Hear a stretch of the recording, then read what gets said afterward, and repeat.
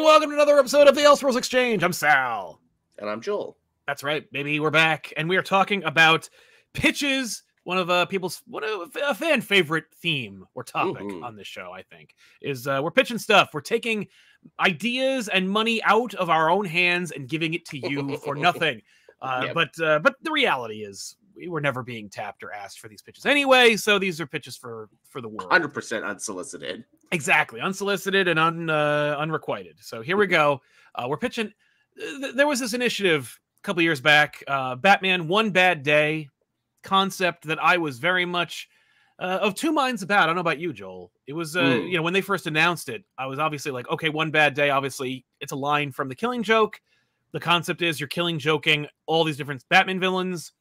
I feel like that's kind of a natural if you're forcing it. You know, you're saying like, hey, top creators of our field, Killing Joke, Mr. Freeze. Yeah. What does that even mean? You know, exactly. I'm very much a proponent of like, you know, I don't think that you can Dark Knight Returns-ify a lot of things because Dark Knight Returns is intrinsically Batman. Right. And yet, they also did that with Ninja Turtles to much effect. It's true. And, you know, and some of those One Bad Day stories, actually pretty goddamn solid. Some what the hell were you thinking? An embarrassment of riches because they got basically the top art and writing talent to do them. So, you know, obviously some magic was going to happen. My biggest problem with those One Bad Day stories where it's like, ooh, a lot of these needed more time to cook is what it is. Some of these were like half good ideas. So I have my own half good ideas. That's great. Yeah. Hey, listen, well, then it's in good company, let's say. But yeah, man, I completely agree. I do like a lot of the physical stuff around it. Like I love the idea of a one shot in the year 2022. I like the idea of a prestige bound book being out there under the Batman label. That's a great opportunity. It's a great option. I loved it. Giving some of these characters who would otherwise have to be subverted or modernized, you know, like I can imagine, oh, I got a good Two-Face story. Yeah, okay. And it's going to be the sprawling, long-standing thing. Like it'll never last. And so it's like, oh, well, here's a Two-Face book. Yeah. It's just a done in one Two-Face book. You can be true to the character and just go for it. Ironically, I don't think I like the Two-Face one very much, but like some of these, you know, they really lend themselves to like just do a treatise on the Riddler, you know, or Ra's al Ghul, and show us what makes them so enduring and fun.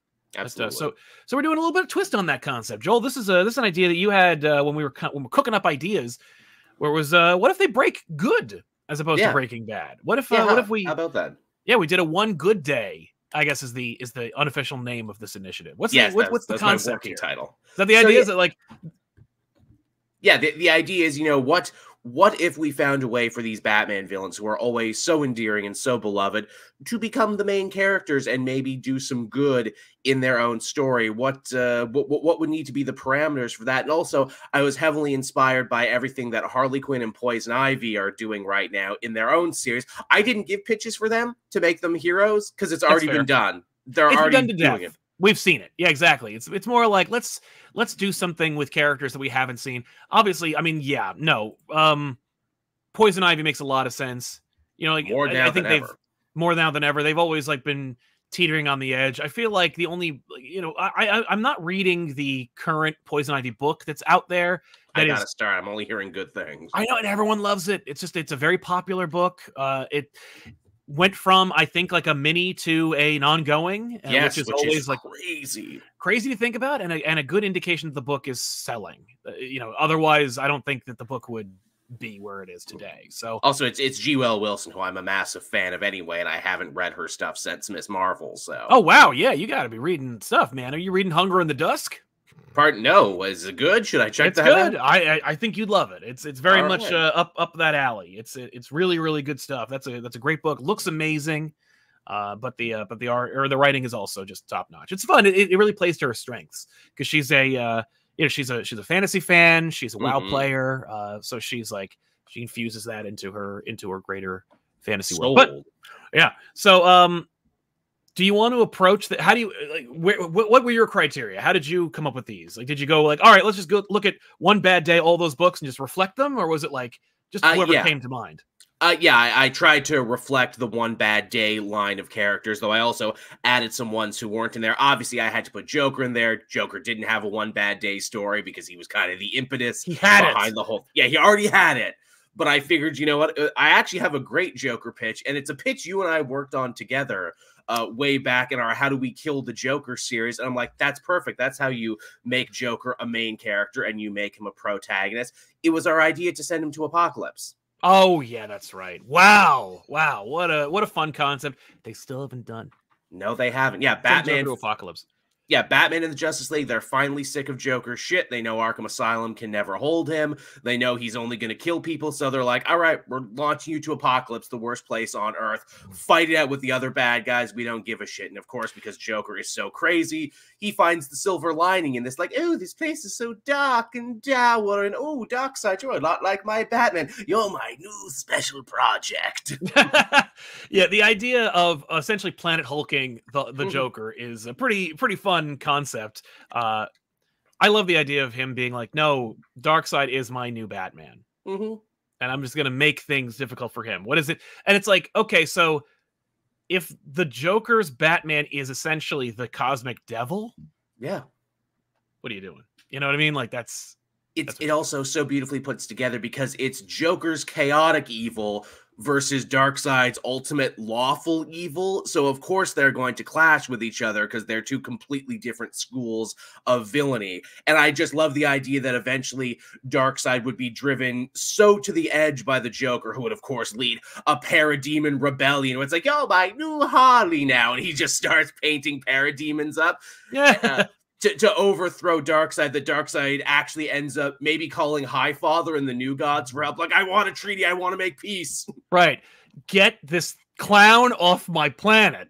I kind of love that. That's fun. That's fun. It's funny. Since then, I was reminded of a book apparently, which was Salvation Run, JLA Salvation Run, which has a bunch of rogues doing by that. The Fables guy, actually. Yeah. Is that Bill Willingham? Yeah, fucking Bill Willingham for a very short amount of time when he wrote DC books, which is wild to think. The JLA run has a lot of, like, it's funny, everybody is just like, oh yeah, Grant Morrison did an amazing job with JLA. Like, in between, there were a lot of other people on that run where it's like, oh yeah, remember, like, during the period where everyone talks about Grant Morrison's Justice League, don't forget Mark Waid wrote Tower of Babel. You know, like, there was a lot of that going on. But this one isolates. It's a Joker story. It's centralized around that. That's a fantastic Black Label book. Or even if you want to make it in continuity or whatever, it's a book. That's a book. You could, and it solves a problem too that so many other Joker stories have, where it's like, how do you make someone so vile and repugnant, the main character? Well, you set him up against another equally evil thing. So if Joker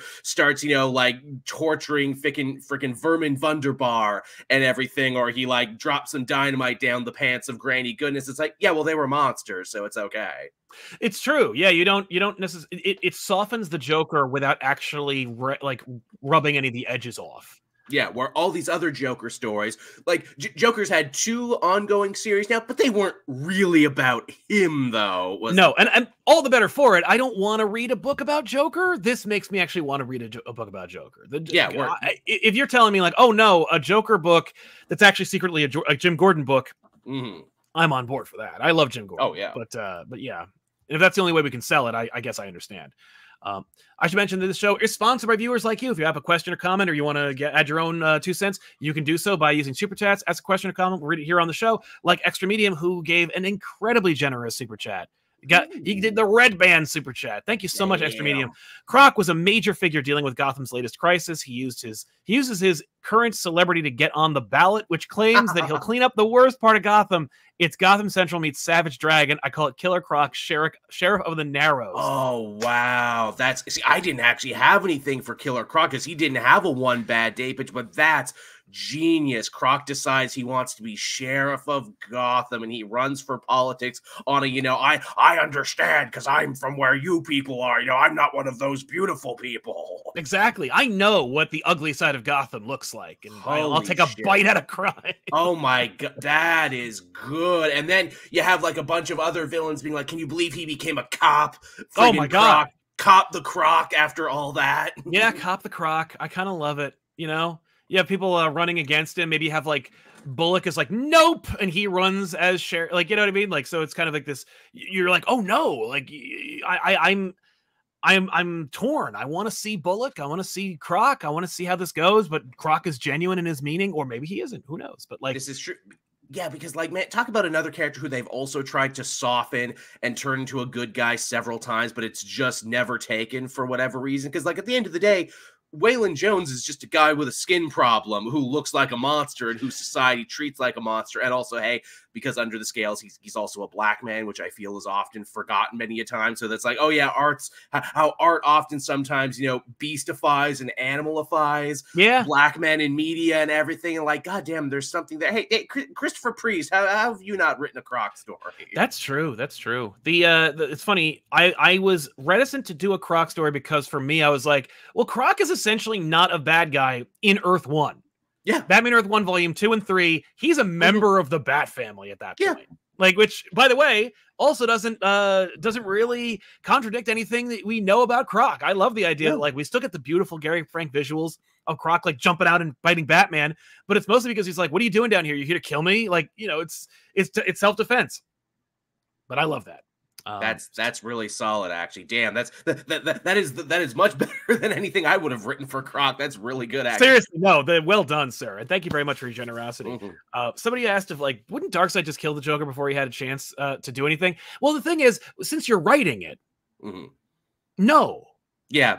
But that is true. Yeah, why wouldn't you? But probably because Darkseid just wouldn't respect the Joker. And all it's like, you're not even worth getting Omega sanctioned. Exactly. I mean, I can imagine Joker not even really registering on Darkseid's radar until it's too late. It's too late. And even then, you know, like, you know, I just, part of the argument about any idea is that I'm writing it so that wouldn't happen.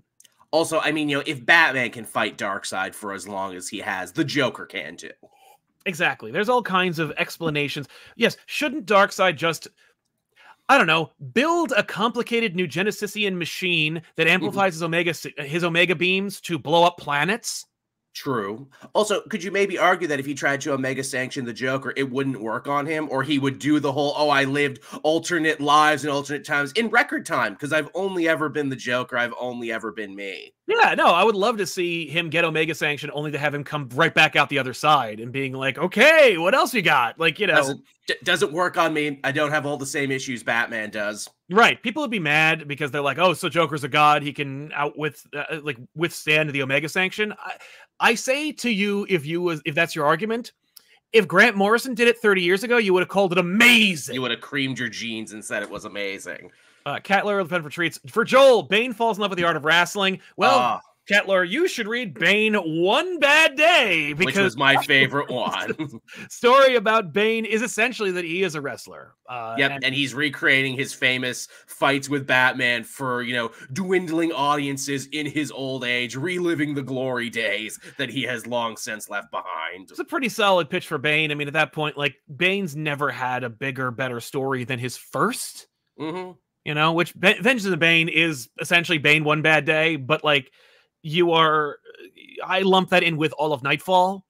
Yeah. So, yeah. But I do like the idea of Bane getting a One Bad Day. Though, again, Bane has had a couple of redemptions in his time. Indeed. Secret Six, the times he joined forces with Batman when they thought they were siblings ever so briefly. In fact, hey, that's kind of what I build my Bane One Good Day pitch around, and that is he discovers, oh, King Snake had a lot of other illegitimate children all over the world. Now some evil villain or force is knocking them off. I have to go around the world to protect my siblings, and in doing so, realize I had a bigger family than I ever had. Exactly. Yeah, the family of Bane, or yeah, exactly. But it's still Bane One Good Day. But yeah, I love the idea of Bane like going away and going on like a pilgrimage that unites a Bane family and makes a whole like coterie of Banes. And his family's doing interesting things too, like, oh, you know, I went to South Africa where it turns out I had a half sister. You know, I went to the mountains of Shanghai where I had a brother I didn't know about. And they're all like very different, but they all like are going through similar things that Bane went to. And it's like, you know, I am able to get them out of their prisons, you know, the way that no one ever could for me.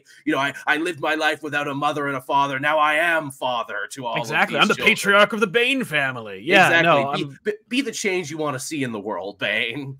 that's not just a good prestige one shot. That is a status quo for Bane that like, because all you got to do if you ever want to make Bane Batman's villain again, he just falls off the wagon. Yeah, exactly.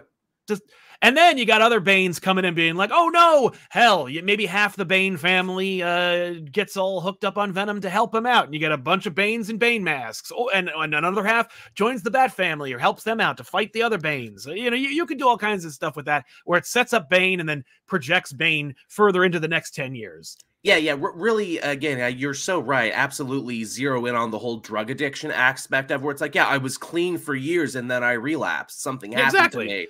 And I fell off the wagon, and we tell like a really serious story about relapsing. Like, yeah, you know, when you're an addict, you're only ever in recovery, man. Exactly. Azorman says, I still think about Detective Nigma. Have him just do Sherlock-style stories of hunting serial killers or groovy crime rings with his own style. Such a good status quo that they killed way too early. I completely agree. I feel like the best way to do it, I mean, like in my opinion, with respect to the Riddler, the only way that you could really maintain the Riddler while also making him break good is if you make him superior Batman. Like he is like, because Riddler's motivations are to best and outsmart Batman. If he goes off and becomes the Riddler of his own city, or you know, or just gets a job at Wacko Toys and does what he wants, you know, the fun is gone, the challenge is gone, and the Batman, you know, rivalry doesn't exist.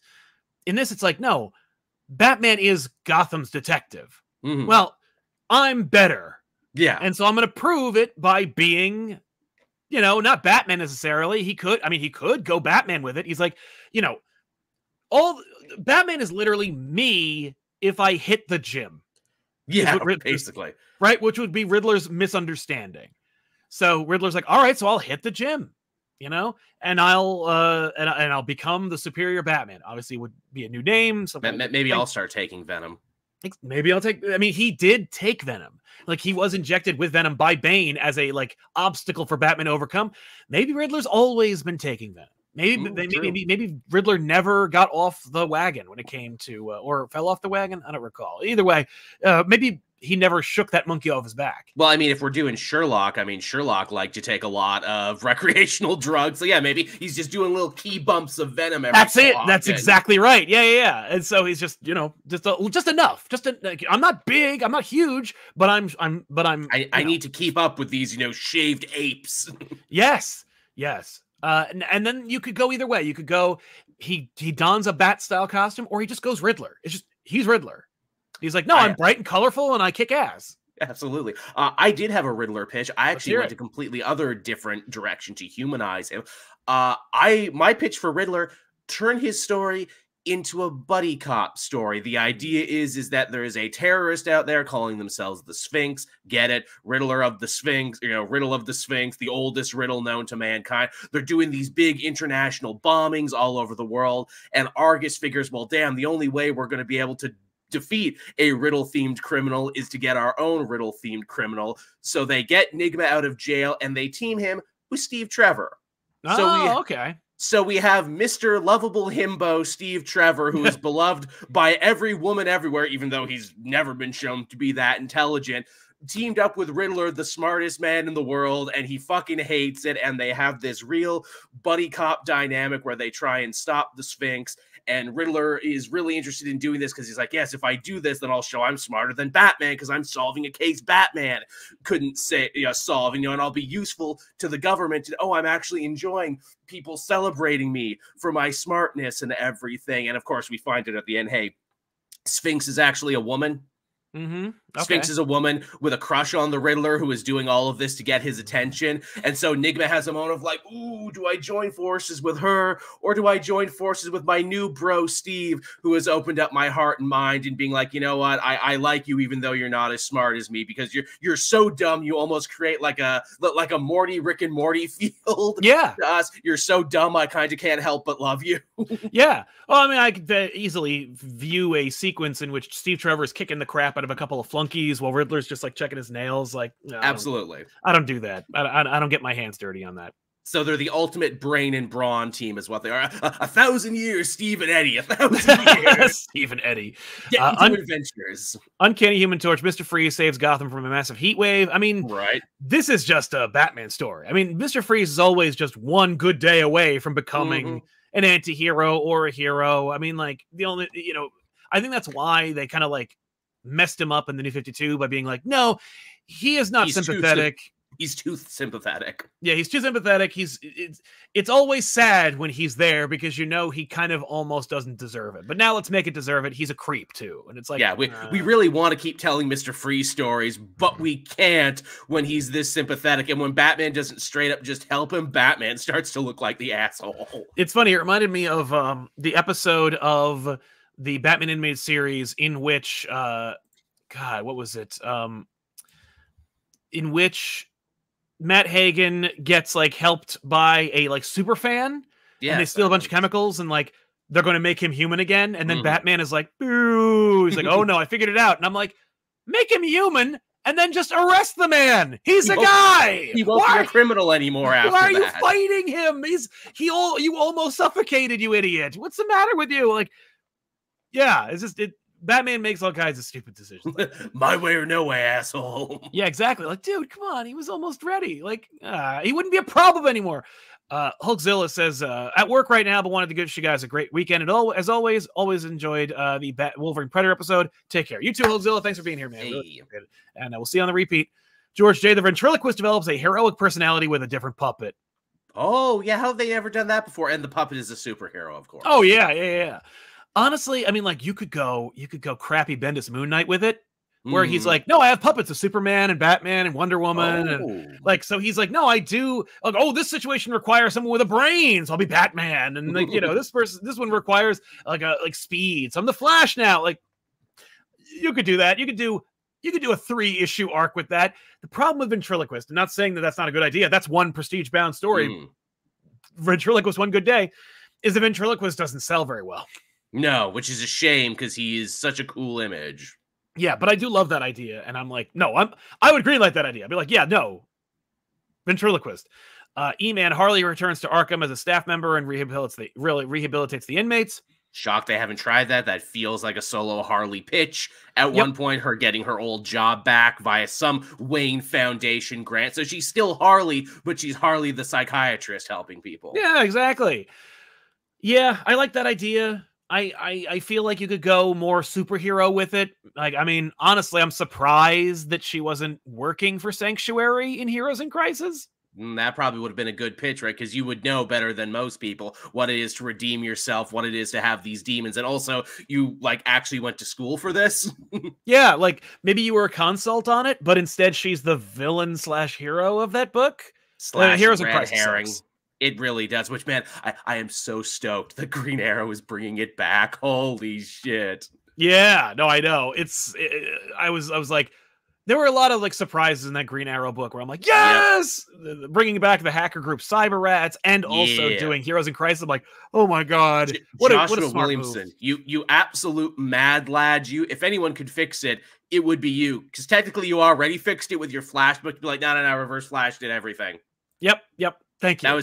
That was all him, and also he was the reason Damien was keeping people in an unfair gulag prison. That was also him as well. While I'm fixing shit, I might as well throw some more shit on Reverse Flash's plate while I'm at it. Why not? The Derpiest of Derps. Hey guys, I love these pitch episodes. Well, thank you very much. Will you ever do a sequel to the one you did on making a DC theme park? No. I don't think that one did good. I think that was a one-hit wonder. Not even that was a one hit, and by hit I mean a dud. But we did it. I feel like we're good on rides. I think we nailed it on our first try. Exactly. I agree. Not to toot our own horns too hard. Yeah, no, we did nail it, though. Jace Jensen, Killer Moth, to me, is one character that could easily be redeemed, have him find the light in people and want to protect it. Killer Moth is a great look. I always liked the way he looks. He's a fun character to draw. But he's such a tough nut to crack. Like, what is his story? What is his internal life? I will admit he is a bit of a blind spot for me. I've read his first story. I've seen him set against Batgirl, but like I don't really know much about him. I know I associate him with being like kind of a raving lunatic. So like I don't know.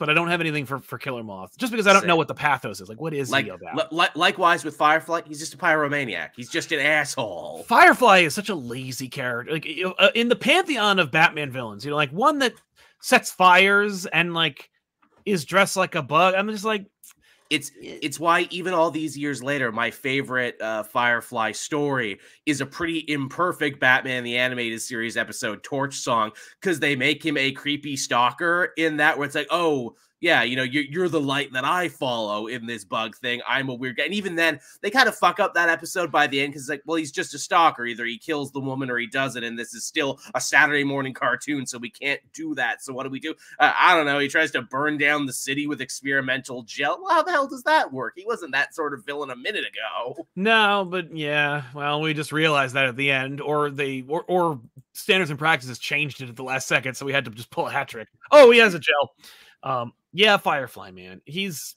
a bookend character. When they used him in Nightfall, and he's like, "No, my sister and I were adopted. We're never adopted, and every time that a foster family was gonna like take care of us, they told us about the places they were gonna take us because we were children, and then they never did. So I'm gonna burn those places down." I'm like, "Shut up, go away." It's such a stretch. Yeah, Jose Bane stops using Venom and uses his genius intellect to make Santa Prisa a new international power nation. Ooh. I mean, he already pretty much has done all those things except for El making Presidente Bane. Presidente Bane is the book. That's a good one. And the cover for issue 1 is just him as Che Guevara. Oh my God, these are great. These are all great. I had a vision of him like on a throne with like a flag of his logo. You know, that's good too. I like that. But yeah, as well. Either way, I mean, like, listen, Presidente Bane is the book. That's a book. That's not even. I'm not even gonna like put that in our category. That is a thing they should do with Bane. And he has many sweeping socialist reforms that pisses off the likes of Amanda Waller and such. And he teams up with Black Adam, obviously. Not like that he teams up with him like they fight together, but like no, like now a new Axis. Like, an Axis, yes. Then we get another character to take over Corto Maltese, get that island nation involved. Yeah. Like now we start creating like a thing. Like there's actually like tumult in the region. Absolutely. Get like one of those rogue Atlantean states. What's the one with the redheaded people? Zabel? I don't recall, but I do like that idea. Yeah. Like they now there's a power structure and struggle in the DC universe. Yeah, I love that. The independent protectorate of Zabel. And yeah, they're going to the UN and they're throwing their dicks around and everything. Oh, totally. Oh yeah, no, they're making a mockery of the entire process. Raidu, thanks for your generosity, says Ra's al Ghul, a different take on the Batman Beyond story. Bruce has died and has some time ago, and Ra's over time realizes Gotham needs a Batman and ends up being a mentor figure for Terry. That'd be fun. I had a very loose pitch similar to that, which is just like Ra's al Ghul actually learns a lesson from his time on Earth, and it's like, you know, he kills Batman, and then he realizes like, oh, Batman was actually responsible for a lot of like support and good in the world, and now I need to put more of that out there. And so he like uses the League of Shadows, obviously, as some kind of like similar to like how Daredevil used the Hand or tried to. There's something like there. Yeah, like League of Shadows being like a force for good, but like the maybe Damian is Batman by this point. Oh, definitely. Oh yeah. And then Ra's al Ghul like maybe learns the wrong lesson, but it's like no. And then we Sons of Batman it. The League of Shadows becomes the League of Bat, or the Shadow of the Bat. There we go. Ooh. And you know, they just do all kinds of bat shit. And Damian's like, I either have to kill Ra's and take it, or I gotta fight him forever. Yeah, so what am I gonna do here? Which still isn't really a Ra's al Ghul as a bad guy or as a good guy story, but you know.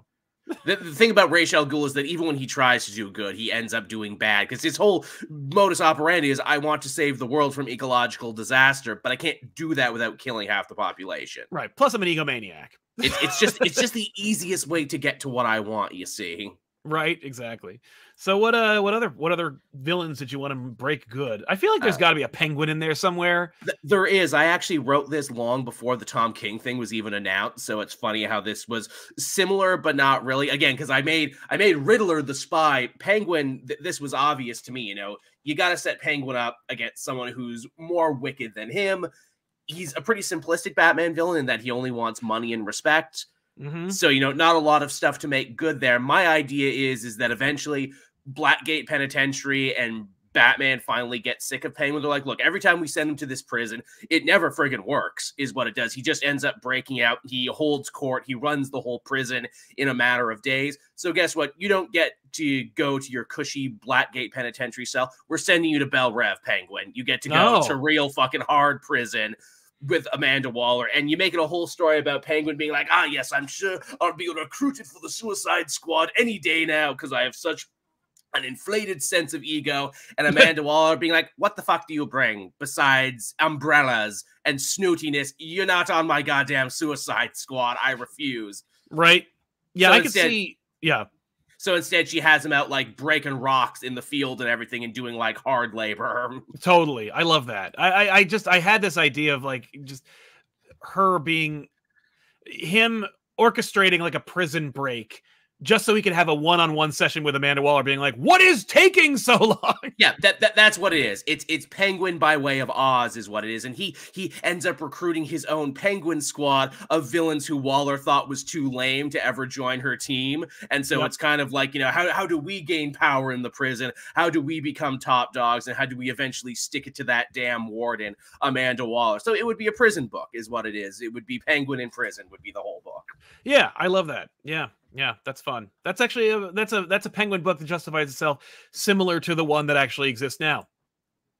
In terms of like there being a Penguin book on the stand that justifies its own existence somehow. Right. The derpiest of derps. Here's my goofy pitch that there's a food chain in Gotham running all the family businesses out of town, so Condiment King has to save them. That's a backup by that's a solid backup by like Belen Ortega drawing it. Like from the backups in Wonder Woman. Yeah, that'd be a lot of fun. And you give him like really dark neo-noir, friggin' like internal monologue. Like he's taking it 100% seriously. Like, yes. The beef of Gotham has soured and now it is up to me to clean out the kitchen. Only the Condiment King can cut the mustard. That actually, I'd be like, all right, Tom, I'm going to need you to write a Condiment King story that is similar just Elmer to like Fudd the Elmer Fudd book. Yeah. George J. Imagine a future Robin was a child of one of the Gotham's major crime families, like the Falcones. We already have that. It's called the Huntress. Huntress is the daughter of the Bertinelli crime family, but a Robin would be cool. Or just making Huntress into a member of the Bat family officially would be nice. Rupert Thorne Jr. ends up becoming the newest Robin. I'd be okay with that. That'd be interesting. Jones 25 full Signal Man / Blue Bowman is due for a Catman-like redemption. Right. One of the few villains to give up a Batman shtick for a Green Arrow one is super interesting.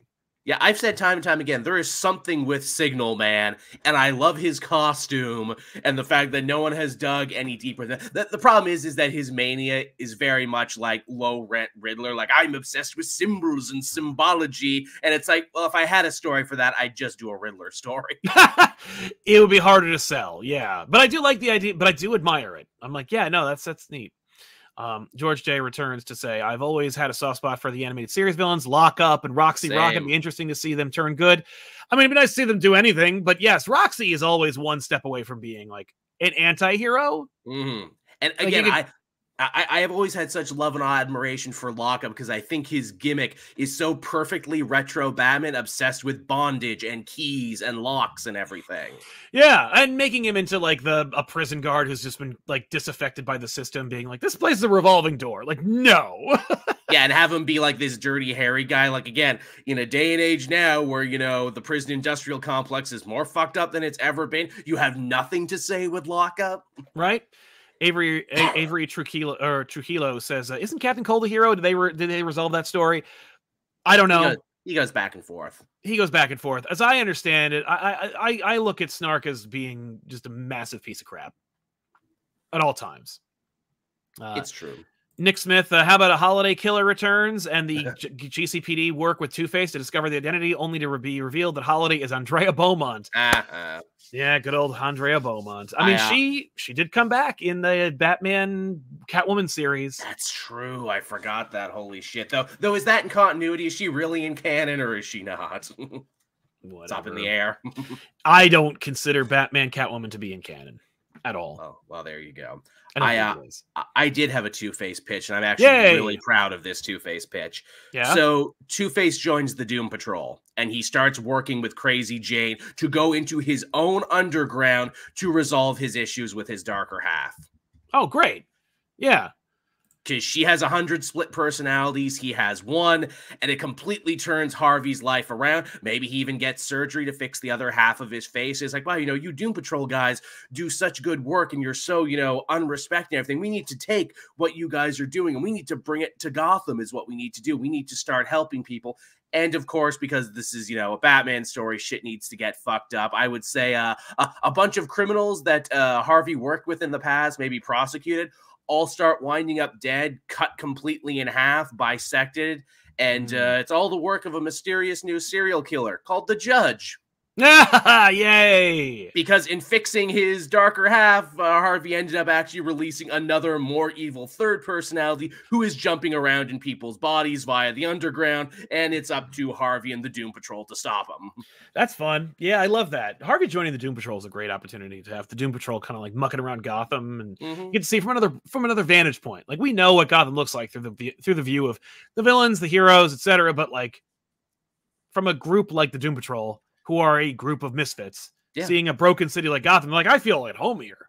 Absolutely. And I mean, just Harvey in the underground, where it's like, if Jane can make peace with her personality, surely, Harvey, you can make peace with your one personality. Right? Tevia suggested Deadshot Kid becomes new Deadshot. Oh, yeah, what happened to her dad? Oh, yeah, what happened to Deadshot's kid at the end of the Taylor run? I know nothing about that. Yeah, Deadshot had a kid. Well, he always had a kid, a daughter, but the daughter actually became, made her own Deadshot costume and everything. Right? No, that's interesting. I know nothing about that. I'm not. It was very adorable. It was the Tom Taylor run. It was only, a couple volumes. Okay. Also, Deadshot died at the end of that and has stayed dead. Yeah, okay, there you go. So you can play with that a little bit. No one's in any rush to resurrect Deadshot, which is a shame. Yeah. Catler would defend for treats. What if Arkham Therapy worked on Zaz? Screw Zaz. The best Zaz story was the one they just did in Batman and Robin, where some kid thought he was his dad, but he wasn't. And Zaz is like, "No, I'm going to kill you anyway. I'm Zaz. Right. I'm not very complex. I'm not a complex person. I kill people. I cut the notch into my flesh to signify your death." I also he's like, there's no way. There's no way that... I'm not like that. Yeah, there's no way that I had a kid. Yeah. I'm very careful. He is. Shockingly, of all the things, he's very careful when it comes to contraception. Well, he's meticulous. Absolutely. And Joanne Fincher, Lady Shiva finally changes her ways and becomes part of her daughter's life. Lady Shiva is always that's a fun character that is rarely utilized. Right. And I love that concept of Lady Shiva kind of doing something. I don't have a good pitch for her, but I mean, I'll take the idea of her just... I mean, she could totally be a bird of prey. Yeah, big time. Especially this new, more serious incarnation of the Birds of Prey. Totally. Well, it's always a morphing cast now. The Birds of Prey book is change up the cast a little bit. Although I'm glad to see, at least in this most recent issue of Birds of Prey, Big Barda stayed. Yay. Good. What else you got? What other villains need to break good in this world? I mean, obviously, Catwoman doesn't count. The One Bad Day thing, I was like, yeah, I didn't count Catwoman. Sucked. And also, it's a real shit. That was a real downer. I had such high hopes for that one. Again, so many ideas where it's you needed another month to cook with this. There was a lot of ideas here that never quite came to fruition. Very quick point. George J says Prometheus doing a face turn would be interesting, especially if Bat and Arrow families are involved. Ain't he still dead?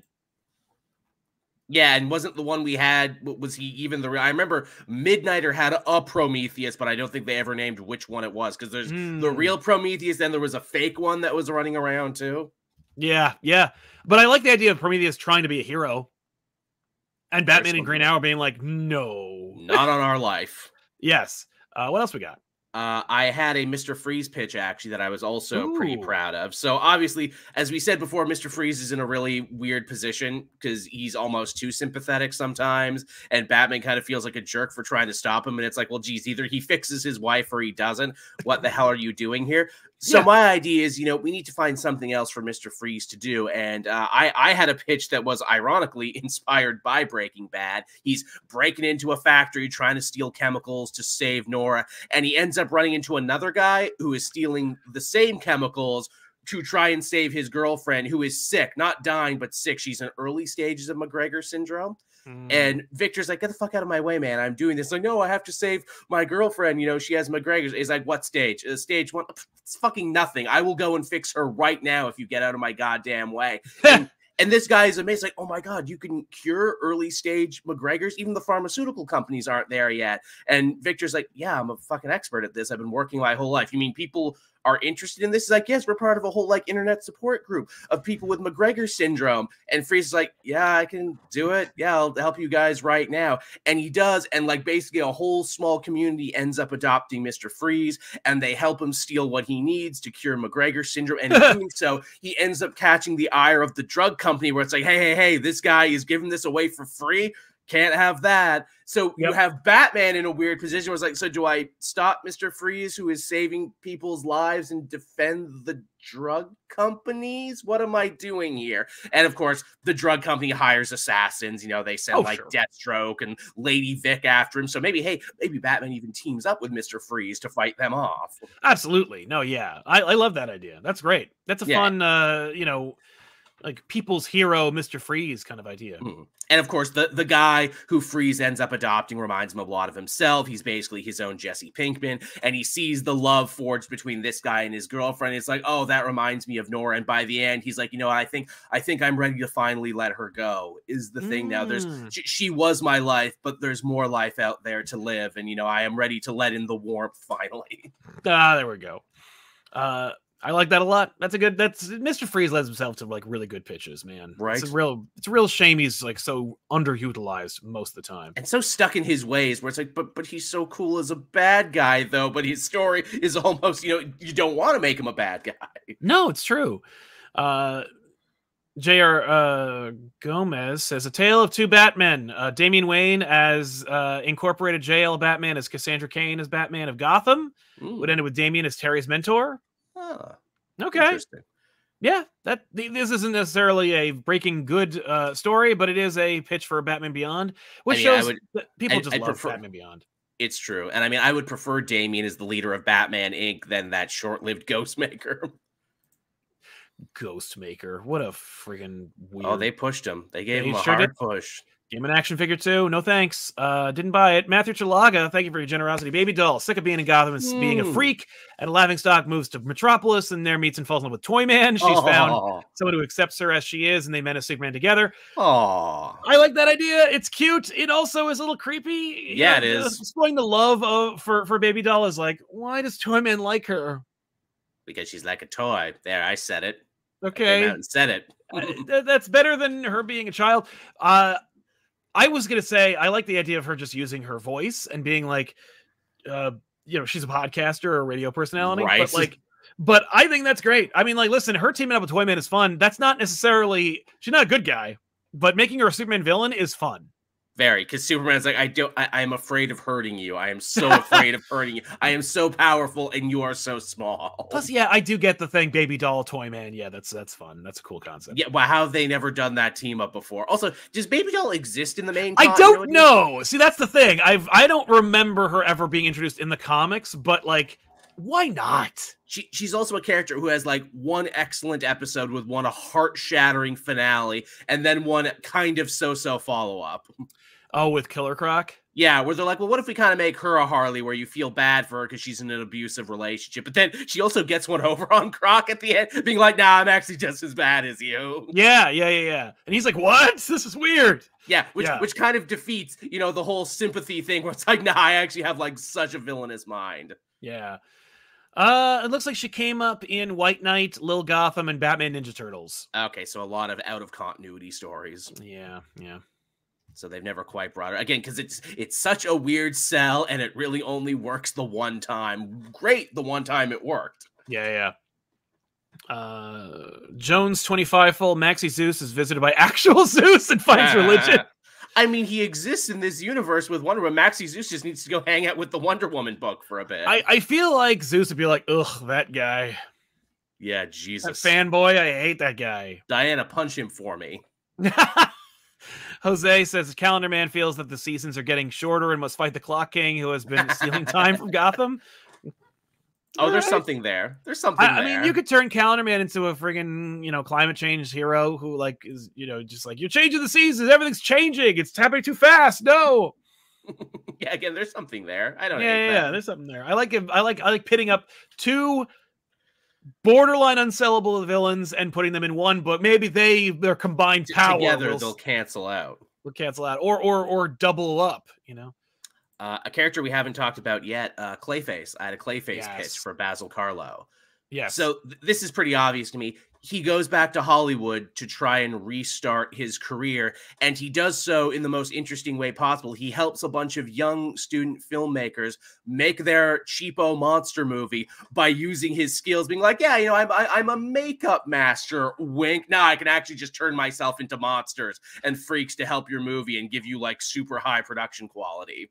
Absolutely. No, I mean, honestly, the concept of him like going full special effects and just being like, so I don't have to, it was something that was in the cartoon where it was like, why aren't you just working for Hollywood anyway? You could become anyone. You could save them so much money. You could be most of the cast. Absolutely. And then, you know, we build out from there and we make it a meditation on modern Hollywood where Basil Karlo's like, well, I used to be a bad dude when I was in this town. I ran in bad circles, and we have thinly veiled David Zaslavs and thinly veiled, you know, friggin' Harvey Weinstein's. Harvey Weinstein's, where Basil's like, I used to know these guys. I used to run with these guys, and now they're making this town worse. And they're, you know, trying to kill my friends here in this small indie production. You know, I can't stop them, but Clayface can stop them. So you call it Clayface Hollywood Hero. That's the book. Like, the book is absolutely that, where it's like Clayface starts out as like, I'm not fighting anybody, I'm not doing anything, and then the Hollywood system attacks them, and he's like, I will use my powers to mess them up. Obviously Harvey Weinstein knows people, you could do another contract kind of thing where it's like, absolutely, you know, you pushed it, you put powers into this, now I gotta hire somebody with powers to fight you, maybe King Shark or something, I don't know. Absolutely. And you know, I thought of an amazing scene you ended where, you know, he corners Harvey Weinstein guy in his office, and he uses his powers to take the form of all your victims, of all the starlets and all the careers you've ruined. Look upon my face, Harvey Weinstein guy. And everyone's like, it was Basil's greatest performance. Yes, exactly. I love that. And he did it only for one person, one night only. No, and then he becomes the Weinstein character and then confesses to all the things he did on the internet. See, look, this writes itself. Yeah, it really does. By the way, that One Bad Day Clayface book was also incredible. Zermanico's art was fantastic. And, I didn't actually read that one. Actually. Oh man, no, it is Basil Goes to Hollywood, and it's Colin Kelly and Jackson Lansing. It feels very inside baseball Hollywood. Of course, as it would have to be. Exactly. No, but like these are people who have been there, so they know, and it's like it's really cool. They really nailed it. Let's see here. Juwan Fincher, Roxy Rocket becomes an astronaut. Sure. Joins the space program. Yeah. She could be an agent of something. She could join the DEO. She could join Argus, and like no one would bat an eye. Roxy Rocket could be revealed to be like in Waller's employ for the U.S. government in the current Green Arrow / Dawn of DC events. And no one would be surprised. Like, yeah, just like, using her in any way. I can't believe they had her almost have like an orgasm in the cartoon itself. Yeah, they did. I was like, what is happening? Yeah, they did. Just that was just like you could feel Bruce Timm getting more power. I've never felt more powerful. Avery Trujillo, I would like to see them give Deathstroke a lead Titans another chance. I feel like it was too short last time, and they could have done more with it. I mean, they did it twice. He led the Terror Titans, and then he led his other team in the Christopher Priest run, which was basically all the also ran Titans who didn't get the spotlight. And yeah, I agree. That was a good run, and it was short-lived. Yeah. Deathstroke running any kind of team would be cool. Very. You know, it doesn't have to be a hero team. This could just be you watch Deathstroke like lead a group of people where he's like, I know how to run shit. Like, I'm good at this. He's another guy who they've tried to sympathize and they've tried to, and it's just so hard because it's like, dude, you're a sex offender, dude. Yeah, exactly. You hurt children both literally and figuratively your entire life. You are the worst. That's why I like that Christopher Priest run so much, because it's like, no, villainous protagonist. I'm not even going to bother to try and make him good. And even when we do make him good, it's because he literally got inverted, and even he's like, God, being good sucks. This is hard. It's hard. And my natural impulse is not this. Yeah, I don't like this. Robert Core has a good point. He says Scarecrow out of his depth space adventure as a Yellow Lantern could be Training Day meets Blackest Night. That'd be kind of fun. Okay, I'm glad you had something for Scarecrow, because the last two I could not crack was Scarecrow and Mad Hatter, because they're weirdo creeps who are so self-centered, and like it's very hard to turn their powers for good. But yeah, sending Scarecrow to space to be a Yellow Lantern is something, because if Sinestro can kind of be a good guy sometime, maybe he can end up, extending that olive branch to Crane. Totally. I mean, I love the idea of making Crane into a spacefaring, reluctant, like fish out of water type character. I would also be okay with him just using fear. I mean, Batman essentially is Scarecrow, but a superhero. Like he uses fear to scare the criminal element, but you make it more personal. Like you don't make it necessarily the Scarecrow's a hero. You just have like it's an intimate Scarecrow story about like Scarecrow seeing a character that reminds him of himself, and he uses fear to like help him out or her out. And I could easily see a story where like Crane is. You do a whole, and the animated series angle was always good at this, where they were like, well, this is a hospital, you are free now. Yeah. So like Crane leaving and kind of like getting a job in some academia. Obviously he wouldn't, but it's a fictional comic book universe, so bear with me for a moment. But like, he works in community college and he's doing, it's the lowest form for him. It's like he's got to start over. He's got to start over completely from scratch. But like, he's got his doctorate. And then the budget cuts start coming from a bunch of spineless, corrupt bureaucrats, and he's like, "I will show them fear." We could do that. I was thinking, like, but he takes on, like, he's got a student body. He's got one kid. She's really good at what she does. He sees a lot of promise in her. Like, he's better than this place, and so is she. And so I'm gonna put special attention on her. And then, like, you can see that she's being intimidated by people in her own class, and so he gets involved. Right. And then she flips the tables on him, and she's like, I don't want you to help me. And he's like, I'm obsessive. That's what I do. I'm sorry. Yeah. And then like, it becomes that she's like, she kind of becomes like, she's like, your fear is so one dimensional, Absolutely. You could also do maybe an Arkham pitch where he actually gets a job as a new counselor at Arkham, and the idea is I have, jerry-rigged and changed my fear gas. Now it's not about bringing in your darkest, worst fears. Now it's about helping you face your fears, and through therapy, we're going to do fear immersion therapy and come out the other end of it, where you're not scared of the thing you're scared of anymore. Scarecrow now helps you overcome fear. Yeah, I kind of love that. I mean, Batman uses Scarecrow's own fear toxin usually to fix his own problems. So yeah, I kind of love it. Yeah, face your fears with Jonathan Crane this summer. Yeah. Yeah. And you said Mad Hatter. Mad Hatter's a tough one too. I think weird. I don't know if I actually necessarily have a Mad Hatter as the protagonist thing, but Mad Hatter being a using in a support role, obviously working for Amanda Waller in mind control.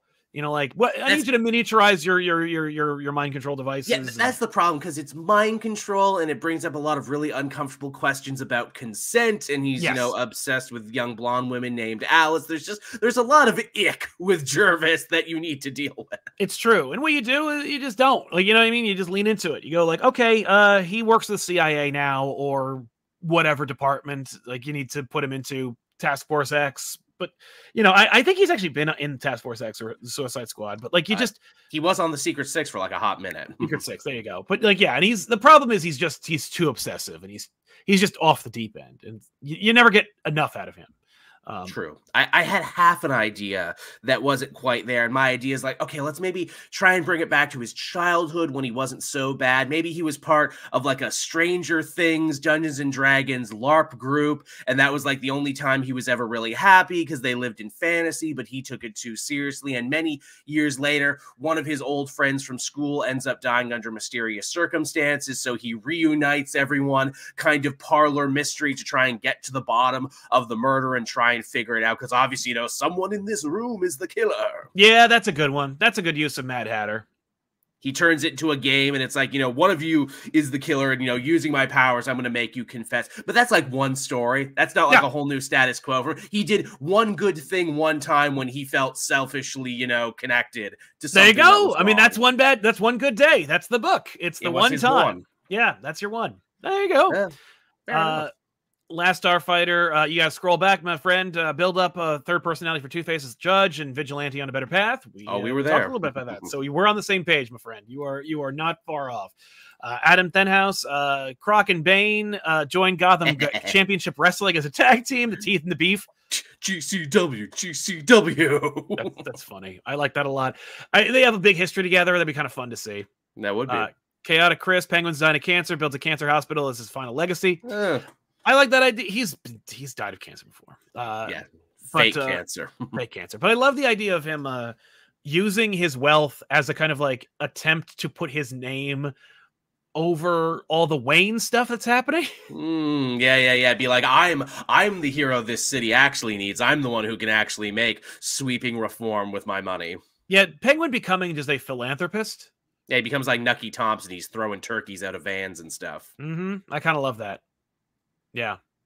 There's definitely something there you could do with that for sure. I mean, hey, history is dotted with lots of crime figures who also arguably did some good. Look, all the mobsters during World War II. Even that new Captain America book is like, who was kind of cool? Meyer Lansky. Right. That's a good book. It is. But yeah, man, it's obviously villains lend themselves to, if good villains or even like villains with potential lend themselves to a story where they can become their own protagonists, and you can angle it to a point where they actually are good in their own stories, especially if you focus only on them and from their perspective. Especially Batman villains who are so three-dimensional anyway, and who have so much of their characters rooted in the human condition. Exactly. So, I mean, this is an idea that has endless potential. We touched upon most of the biggest ones. We even gave Joker a chance to be cool. But there's so much more. And I especially want to thank our super chatters and our chat for making your own suggestions and giving your own ideas. I love how creative you guys are. It's fantastic to see. Thank you so much for your great ideas. I'm going to just gobble them up and then make money off of them. But no, this is great and a lot of fun. And I really applaud Joel for like spearheading this concept and for really giving us a lot of pitches and for letting me just kind of muck around with them a little bit. But thank you so much for being here, man. Thank you all for being here and for your support, for your sponsoring today's show. If you want to help us out, watch the shows when they're live, watch it when it's done, click the like it helps us out somehow. I don't know why. Hit the bell for notifications and, subscribe. It really helps us out. So stick around for more. And if you haven't already, you should definitely watch all the other shows we do here and over on youtube.com/CapeJoel. Thank you. So check him out as well. And we'll see you guys next week with another episode. So long, everybody. Bye-bye.